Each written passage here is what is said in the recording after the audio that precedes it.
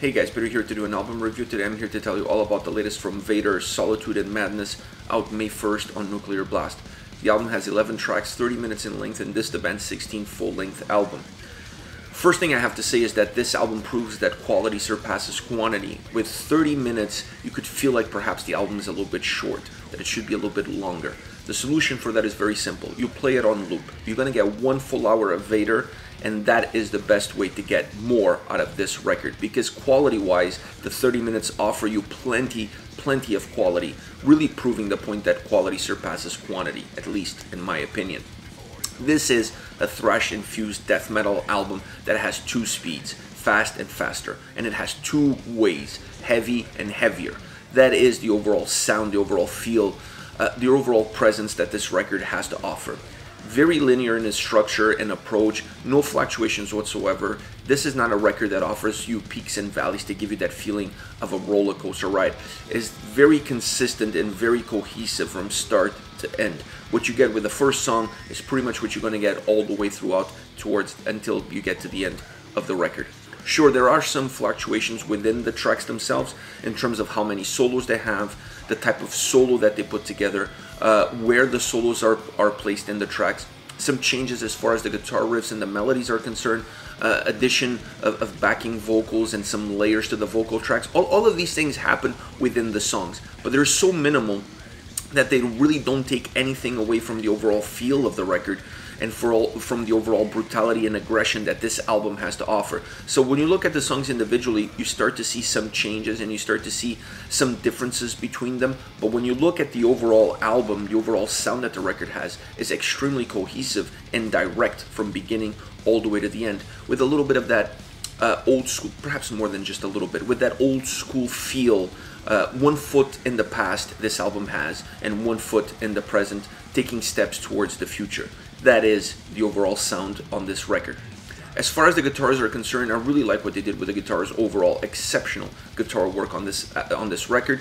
Really a clinic in all aspects. Brutal riffs, great killer melodies, amazing solos, really out of this world solos that really added something to the tracks. Not just having a solo for the sake of having a solo, but really creating solos that bring life into the songs. And then the mixture of genres, the mixture of flavor here with death metal, thrash metal, and even some black metal style riffs being infused into the songs to really create a very dynamic sound, a very powerful sound, very heavy, very brutal, very fast moving overall guitar sound. So from a guitarist perspective, this album has almost a little bit of everything that you would want on a record like this. It just really is very dynamic in that, from that approach. It's very dynamic from the sound perspective, but overall doesn't take anything from the fluidity that the record has. The drums are the perfect partner to the way the guitars sound on this record.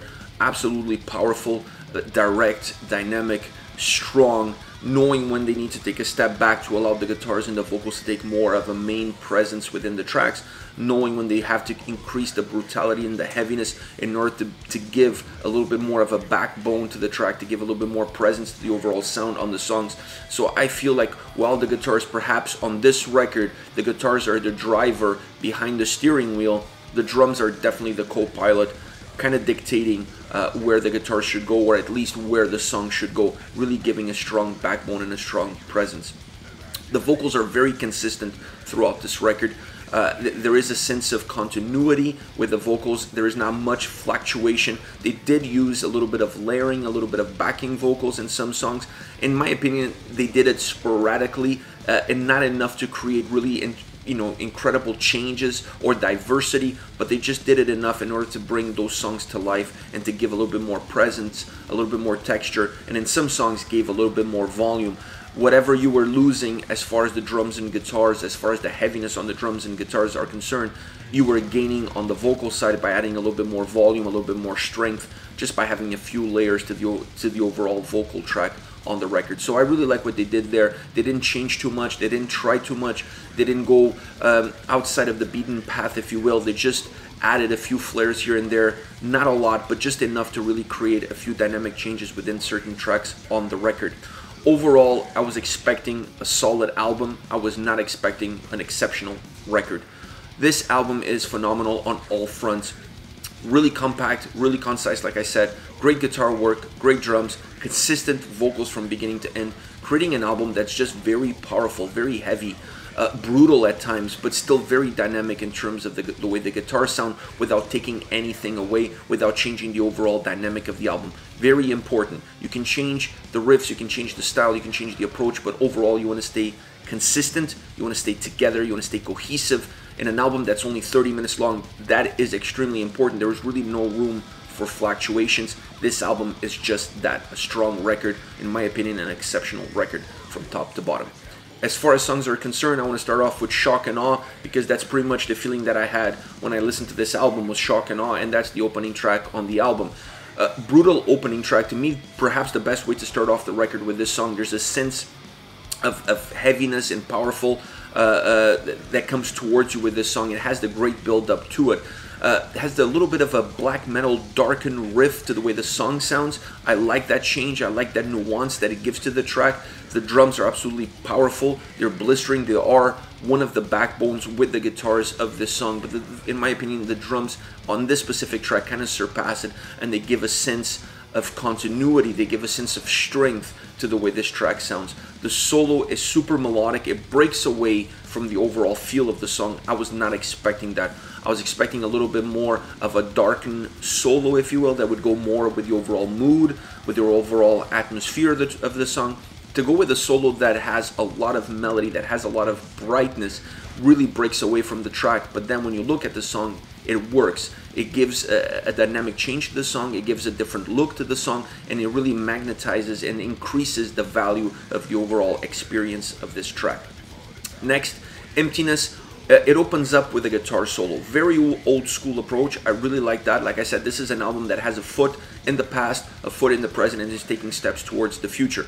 So this song is perhaps proof of that. Starting off with a guitar solo, I like that old school, more dramatic feel to the way the song starts. Has a great thrash riff that follows, that just comes right after that guitar solo. It's like it continues right after it, and it's absolutely delicious. That thrash guitar riff just magnetizes, it just electrifies this whole song. The vocals really match the riff as far as heaviness, as far as presence is concerned, and the two of them really collaborate throughout this track in order to give the song this really forward momentum, this forward fluid motion to the song. The drums add heaviness on the track, some areas more than others. They really are able to adjust the heaviness of the drums to the right portion of the song to not take away anything from that incredible guitar riff and to not take anything away from the vocals. It really allows the song to morph into a song that goes from thrash metal into death metal, and the drums are perhaps the usher that takes you from that more thrash style sound into a more death metal approach. I really like that. You get more of that pungent strength coming at you in the chorus. So it's a song that has the verses built, constructed more as a thrash metal song. But then as you start to move in towards the chorus of the track, it becomes more of a death metal track. And to me, like I said, the drums are the usher that move you from one into the other. Amazing solos. There's two more solos that come towards the end of the track. Absolutely magnificent. In this case, the solos really added to what the song already had. They took a little bit of the melody, a little bit of the overall atmosphere that the song had, specifically more so from the thrash metal side of the track, and then they just exploded onto the song, one feeding off of the other, adding a lot of melody, adding a lot of great sound to this song. Then the song closes off on more of a heavy note. It becomes slower. It's not that the song is fast. This is not a fast tempo track, but it becomes a little bit slower after the solos. It becomes heavier, slower, more of a drag out feel, and I really like that nuance. The song really goes through an internal roller coaster. While I said before, the album doesn't really offer you a roller coaster ride, this song does, because in the way it's constructed, mixing death metal with thrash metal to perfection, moving in from verses into choruses, and then closing off on a very heavy note. Last but not least, Dancing in the Slaughterhouse, a song that builds up from the start. This is a song that almost feels like the volume is increasing as the song is progressing. I really like it. It gains power, it gains speed, it gains heaviness. The vocals in this song is one of the particular elements because they added some vocal layers to the track, and in my opinion, added texture and it added volume. it works out really well. It almost works as a choir. It works almost like a hymn. It has an anthem vibe to it, a song that in my opinion in a live setting would work extremely well because of those extra vocals to it. It just adds a sense of echo, it adds a sense of presence to the original vocals, to the main vocal line of the song, and I like that feel. It's different. It adds something. It adds a little bit of darkness at the same time, so I like the overall aspect of the vocals. To me, this is a song that really is created around the way the vocals are put together in the track. They become the main focus of this song. It works well with the style, it works well with the overall approach. The solos are short. There's 2 solos, they're short, but to me they work well in the song because this is also not a very long song, so you don't really have a lot of room in order to put these really long, you know, intricate solos. You really need some blasts of energy, some blasts of melody, some blasts of light to come into the overall darkness that this track has, and it feels really dark, and in my opinion that darkness really comes from those vocal layers in the way that they use the vocals in the track. So having 2 solos that come in and they blast some light into the middle of the song works extremely well. It changes the dynamic very slightly and allows the song to regain energy towards the closing of the track. So overall, really well constructed track, as is the whole album, really well put together. This is it, guys. This is Vader with Solitude and Madness, once again out May 1st on Nuclear Blast. Let me know your thoughts on the band, on the singles. Use the comment section below. I'll be reading those and getting back to you. Take care, guys.